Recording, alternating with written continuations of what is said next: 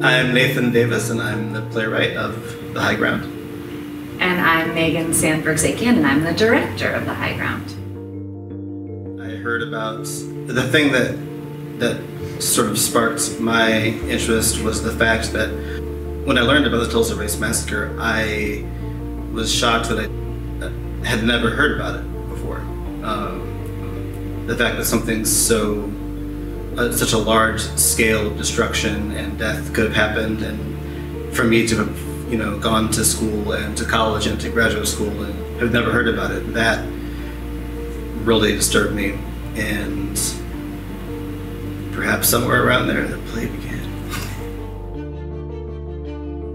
I mean, as I understand the power plays, it's sort of like these hopscotches through American history, and that this was a extremely vivid, important part of American history that was also visible.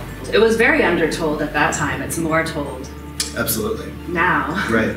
I think a lot of people were looking into this around the same time, which was maybe 5 years ago or so when this process started. And so even though it's kind of been hidden in plain sight, I mean, there have been documentaries about it, there have certainly been books about it. We're in a moment now where it's a big part of our conversation, again, our national conversation. Yeah.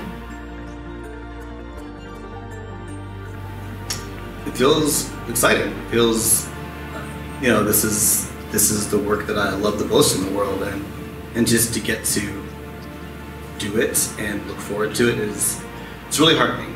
It's fun. It's connective. I think that